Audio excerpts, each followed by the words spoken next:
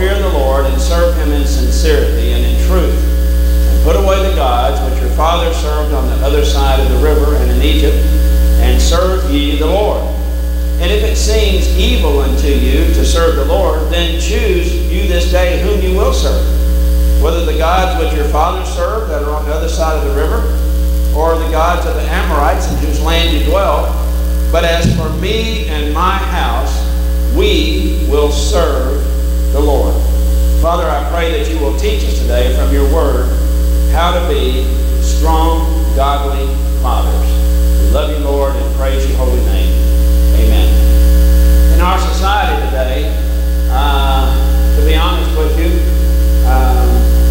probably the most looked down upon group of people in society today are fathers. They're made fun of in just about every aspect of things. They're made fun of in family groups. You watch most family shows, it's the father that's the dunce, the father that can't do this, the father that can't do that, the father that has no wisdom. Fathers are just kind of looked down upon in society today. They're looked at almost as being irrelevant. You know, people today think that there's people today having families and they don't even want fathers in the family because they think fathers are irrelevant. Well, fathers are not irrelevant. In fact, the premise of the sermon today is that the key to any successful family is a godly father. The key to any successful family is a godly father. I mean, that's the key. If you look at our country today is in moral shambles. Our country today has no moral direction, no spiritual direction. That's not by accident. That's because the influence of godly men has almost evaporated from our society. Men have begun to believe the things that they're hearing about themselves on TV and on PCs, from PC people, etc. They're starting to believe that about themselves, that they are irrelevant and they're just out for themselves and just out for this and that and the other. But I'll tell you right now that the only way that our country can survive, the only way that our families can survive is by godly fathers in the family group.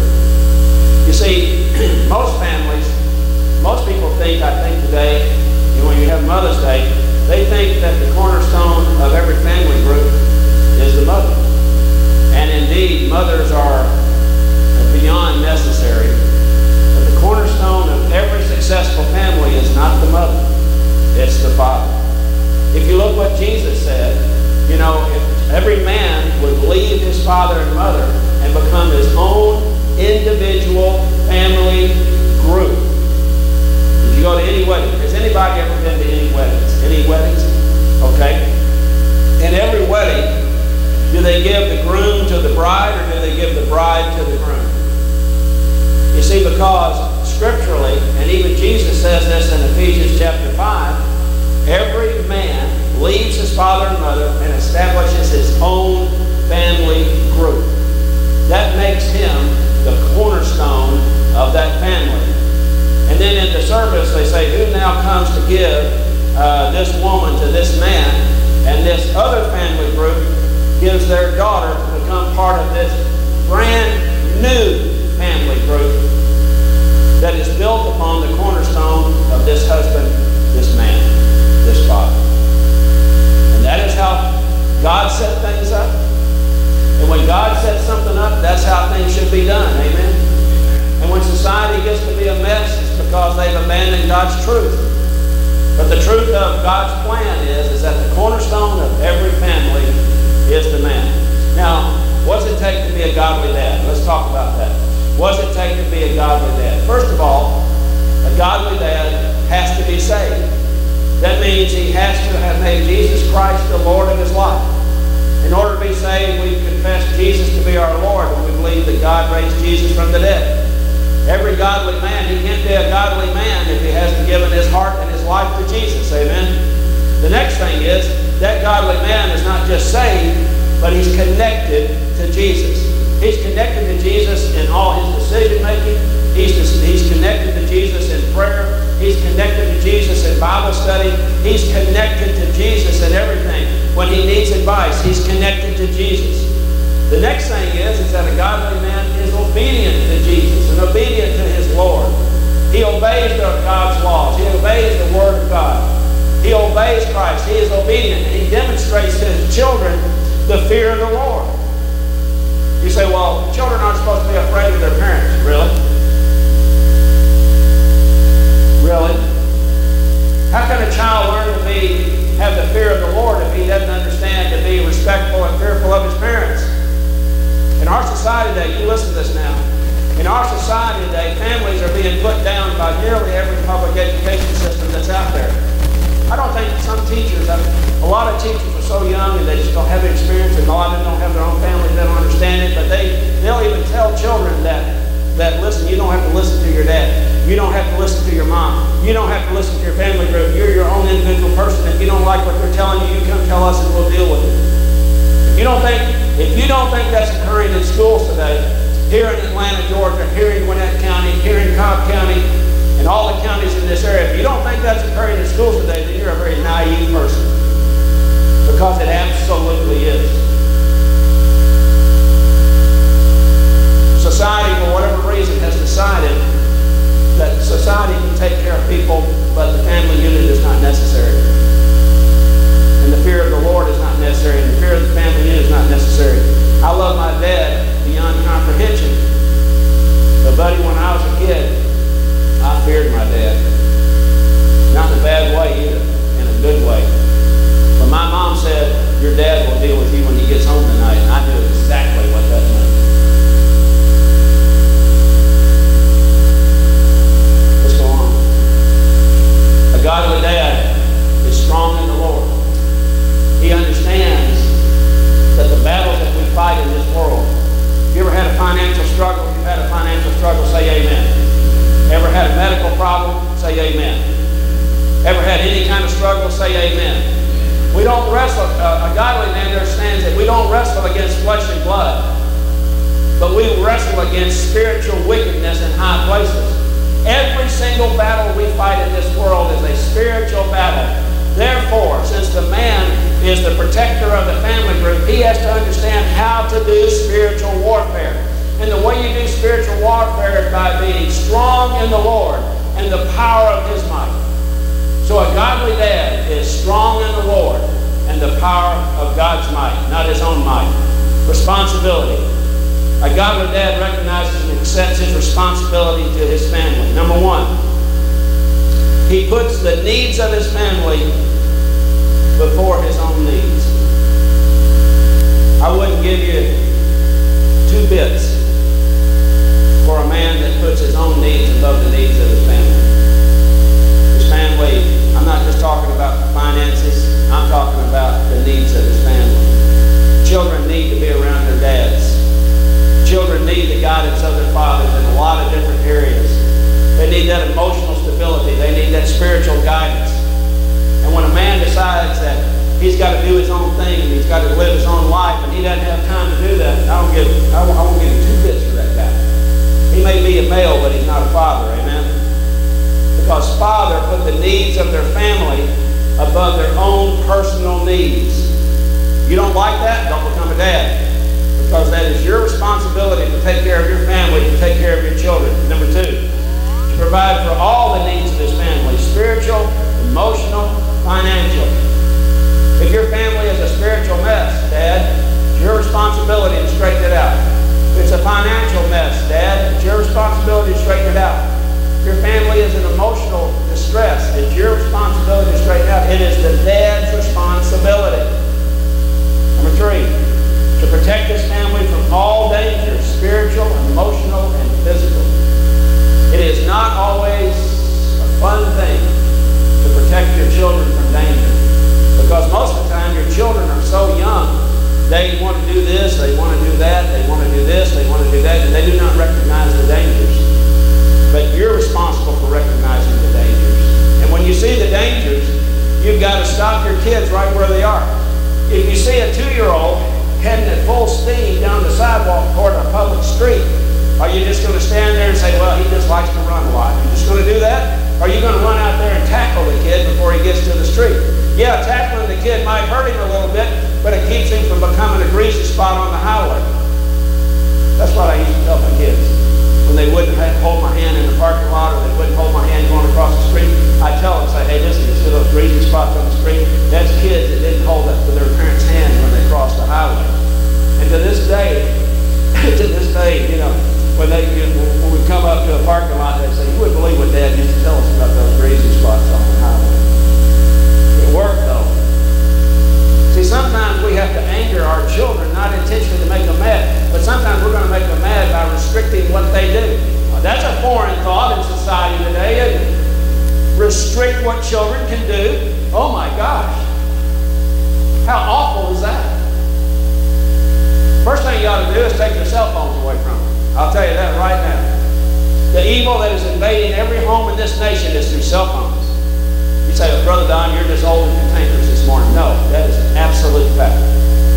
I was somewhere the other night, I forget where it was. I think I was ordering Thai. And I walked in to get it and I had to wait. And I looked around this restaurant, just filled with families. I would estimate conservatively 75% of the people in that restaurant, men, women, children, were looking at their cell phones. They weren't talking to each other. They weren't, you know, telling funny stories or talking about their day. They were looking at their cell phones. Now you tell me that that's normal. That's an addiction. Hey, if you don't think it's an addiction, just leave your cell phone in. Just leave your cell phone off. Or go get you one of those clunky cell phones that you can't do anything except answer the phone number. And just do that for a month. You don't think cell phones are addictive. Why does a kid need a smartphone? All he's got to be able to do is hit 3 buttons. You know, to either call home, to dial 911 or whatever. And that's all he needs. He doesn't have to have a smartphone to do this and that and the other, play 27 different kind of games on that smartphone. If you give a kid a smartphone with 27 different kind of games, you're never going to hear from him. Because all he's going to do is play those games. Let's go on. I've picked on the cell phone too much. Number 4, to encourage his family in tough times, in sad times, in dark times.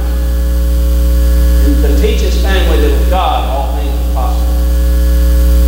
Every single human that has ever lived on this earth or will ever live on this earth is going to have hard times.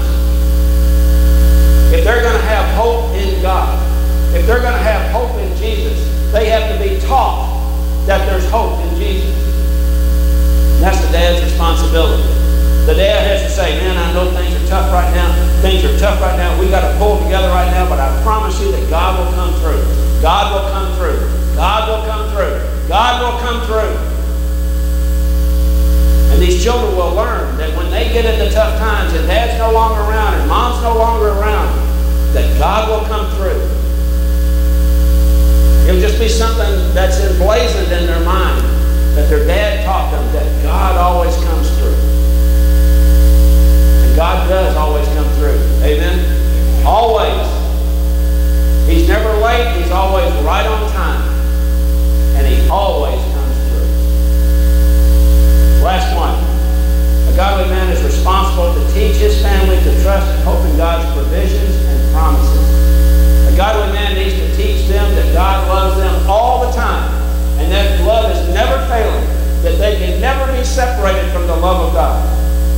He needs to teach them that God is always working everything in their life out for the good. They have a disappointment. Dad, I don't understand. Son, I don't understand either. But the Bible promises that God is working all things for the good of those that love Him, that trust Him, that have been chosen to serve Him. You love God? Yes, Dad, I love God. Then trust God that He's working all things out for your good. Kids need to be taught how to face disappointment. And that disappointment can be overcome by belief and faith in the promises of God. That kids need to be promised and be taught that no matter what's happening in their life, that the love of God for them is never failing and it is never separated from them. Nothing can overcome the love of God for each one of us. No matter what you are going through, no matter what you've gone through, God loves you. God's love of you never ceases. A lot of people think that when they're having a bad time that God's quit loving them. Baloney. You're just having a bad time. We live on an awful planet that has been corrupted by sin. It is everywhere. It has infected everything that's happening in this world. you're having a bad time, it's just the world getting after you. But it's not God. God loves you. And no matter what the world can try to do to you, God will work all of those things out for good. You say, I don't believe that. You got to believe that. And it's the responsibility of your father to teach you that. How about marriage? A godly dad recognizes that his responsibility is to make his marriage work. We were at Promise Keepers. I think I've told you the story, but I'm getting older and I forget what stories I've told you, which ones I haven't told you. But we're at the first Promise Keepers meeting that we took about 40 guys from our church to down in Memphis, Tennessee.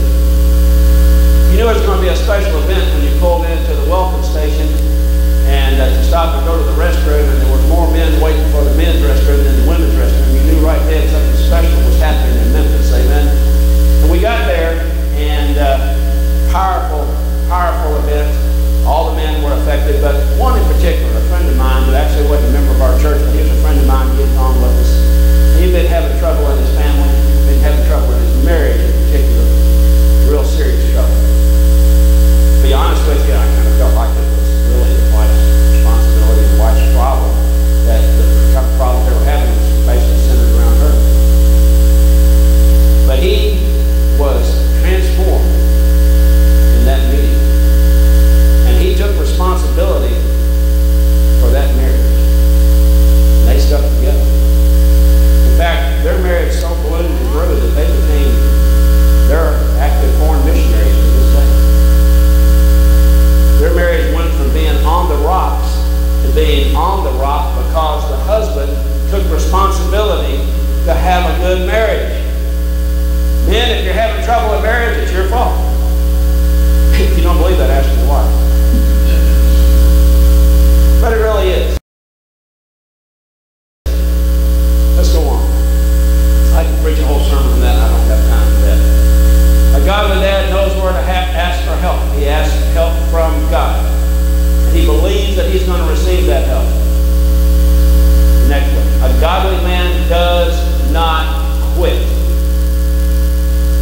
If you're a man, you're going to fail as a man.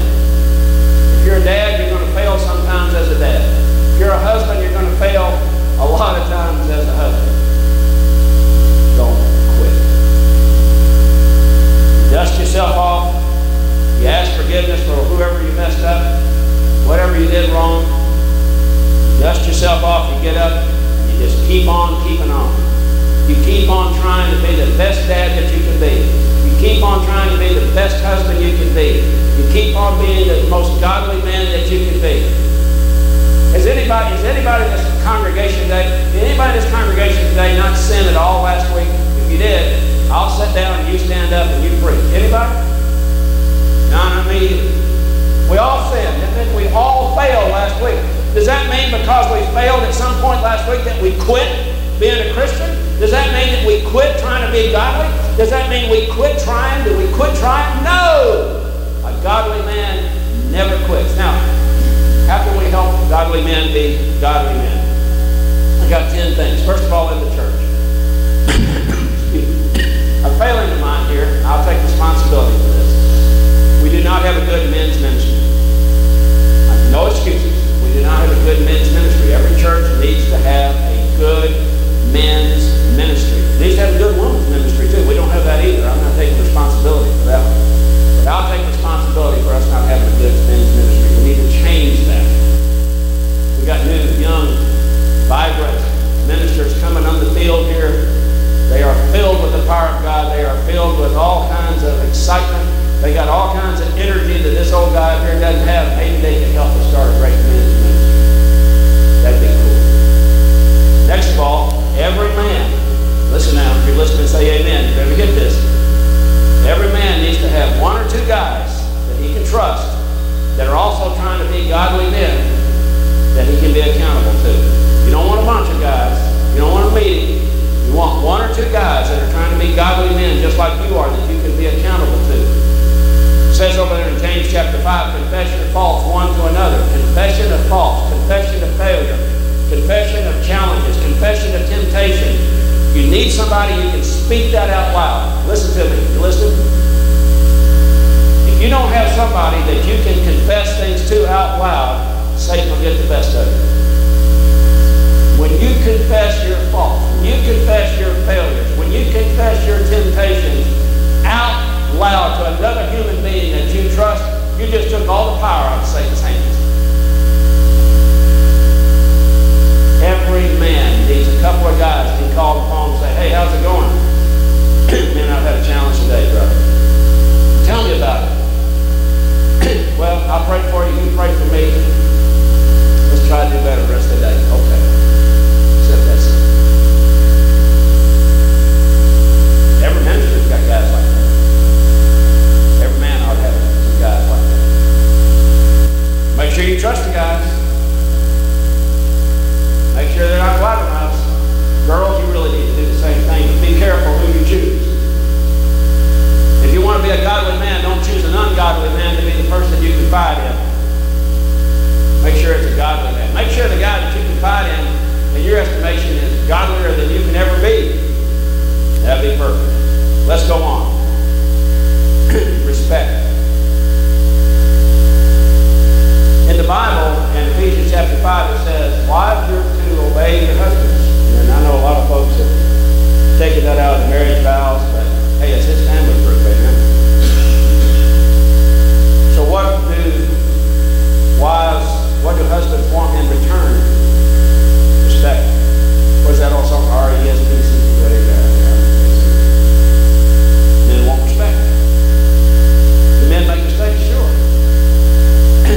Wives make mistakes too. It's just that husbands can't remember those mistakes.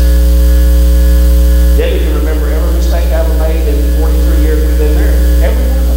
She's got them all. She knows them all. Exactly. I'm sorry. I've been married 46 years. But she can remember every mistake I've ever made. I can't remember any person. She is virtually perfect. But wives, listen to me now. I'm serious. Husbands want and need respect. If you want to criticize them, figure out the most positive way that you can do it. Do not continually beat them up. If you want to really know, can we talk? One of the primary things that create real problems in marriage is that men don't take care of their families the way they should. And the second side of that coin is that women don't give their husbands respect. They treat them worse than they treat other people. I'm just being honest with you. That's my job. My job is to speak the truth to you. Has that ever happened to you, Brother Don? I ain't saying it. You're not in my accountability group, okay? Sure, it's happened to me. This happens in every marriage. Ladies, your husbands want respect. Children, your dads need to be obeyed, even if you don't want to. The Bible says that you need to obey your parents, you need to obey your dads. Wives, children, you need to pray for your fathers. I don't think you realize that when a dad tries to take responsibility for everything that we've talked about here today, he needs as much prayer and as much help as he can get. And listen to me, if you're listening, say amen. Children, wives, if you're praying for your husband so that he can be a godly dad and be the cornerstone of your family the way he needs to be, all of a sudden what he's trying to do will look better to you than it looks to if you're not praying for him. All of a sudden, maybe he'll become a hero. Hey, I'll tell you what you try this week. You treat your husband like a hero. You treat your dad like a hero, which is what he is. And you see, if he doesn't respond better to you than maybe what you think he should respond to. Forgiveness. Dads are not perfect. My goodness gracious, I wouldn't be the firstborn child in the family again if my life depended on it. Because parents have no idea what they're doing on their first child. None. Everything they're trying to, is that true or not? Everything that they thought they knew, all the books they read, go right out the window after about the first 48 hours of staying up at night. And all of a sudden you realize you don't know anything about raising a child. And you make mistakes.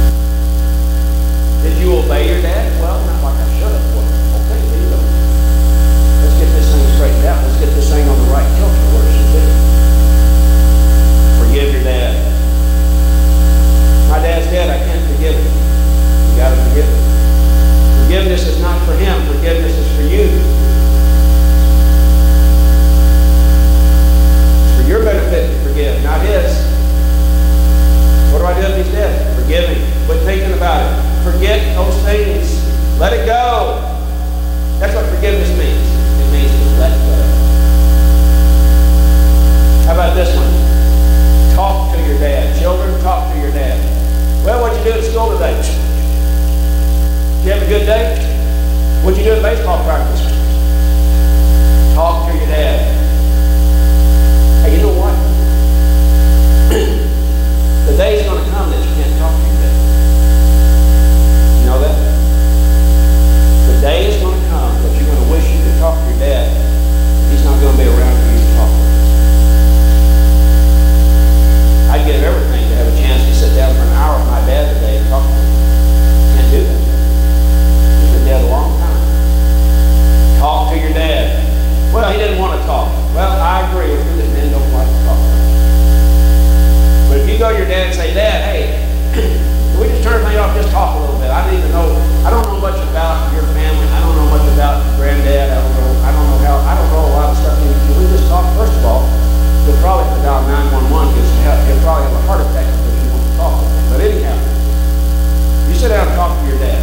Maybe you're driving in the car. Turn the radio off, put the cell phone up, talk to your dad. You might learn a lot of things about your dad that you don't know. Love your dad. Let him know that you love him. Dads are not real good at saying I love you, but they're good at responding.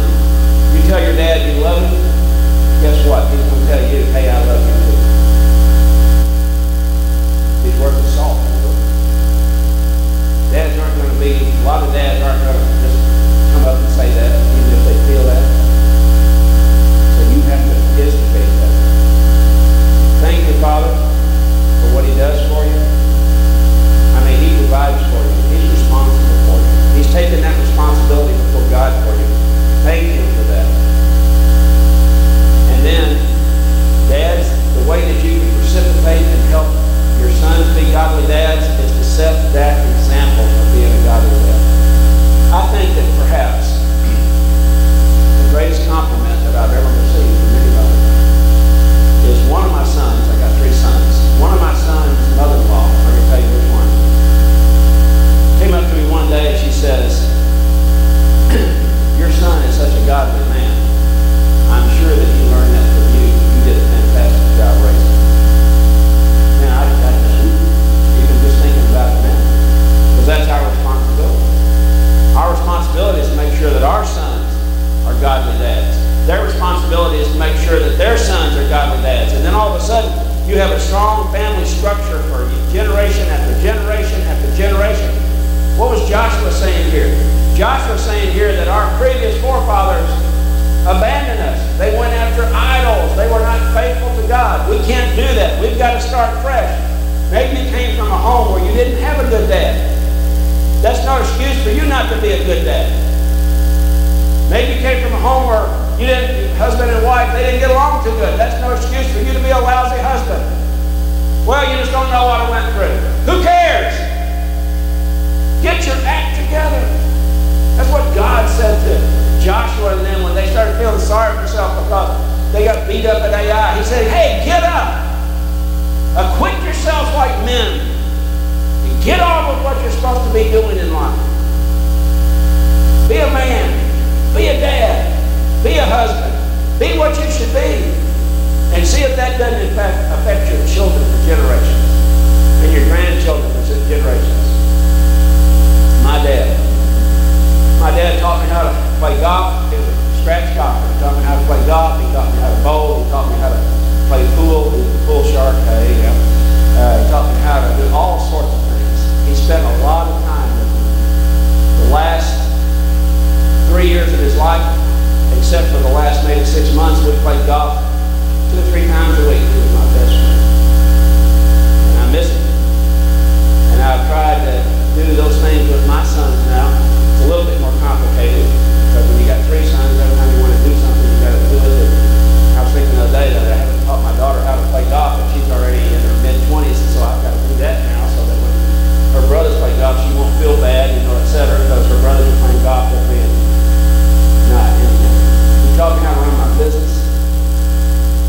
One of the things that he did, he taught me, I was a little bitty guy, not so little anymore, but I was a little bitty guy when I was in school. And he taught me to never worry about that. That no obstacle was too big to be overcome. Be tough. He taught me to be tough, really. He wouldn't accept anything less than that. He taught me mathematics. Hey, I'm good at math. He really taught me how to be better. He taught me how to self-learn. I was having trouble when I was a junior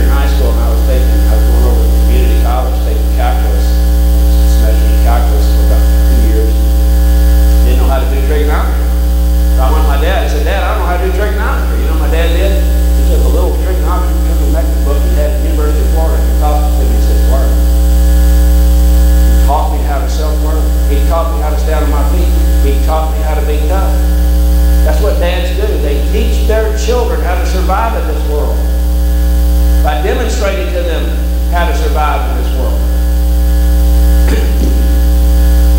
Last thing my dad said to me, October 17, 1979. He'd been in the hospital for about 6 weeks with cancer. He'd been having cancer for about 4 years, and it was that time when the doctors say nothing we can do for you, just go to the hospital or die. That's basically what they did. Kind of blunt, that's what happened. And he was just on the edge of going into a coma, and it was on a Wednesday night, and I was worn out, and I was going to leave, and I went over and leaned over the bed, and I said, Dad, I'm going to leave. Got to go home, I'm worn out. And he reached up and he put this ring right here in my hand. It's his ring. This ring was given to him and his brother. They each received rings almost identical to this from my dad's father, my grandfather. He put that ring in my hand, and I looked at him and I said, Dad, man, we've had a lot of good times together. He just smiled at me, couldn't talk to him. But in that moment, everything that we had shared, everything that we meant for each other was expressed in that moment. I'd like to have that moment again, to be honest with you. A better moment than that. I will have a better moment than that someday. Because he's a dead man, because he's a Christian. But I've missed my dad. Your dad is still here. Wherever you are in your relationship with your dad, straighten it out. If you haven't told your dad you love him a long time, call him up, tell him how much you love him. If you haven't thanked him in a long time for being a good dad, call him up and thank him. If you came out of a family that was not all that great, don't let your family be like that. Don't use that as an excuse for you not to have a good family. If you want to have a good family, you learn what this Bible says. And you stand on the Word of God as a man and as a husband and as a dad. Father, I thank you for the day, and I thank you for godly dad. I thank you for the dad that you gave me. I thank you for all the dads in the room. I thank you for all the dads that will hear this on YouTube. I pray, Lord, that all of us will be challenged today to be godly dads and godly husbands.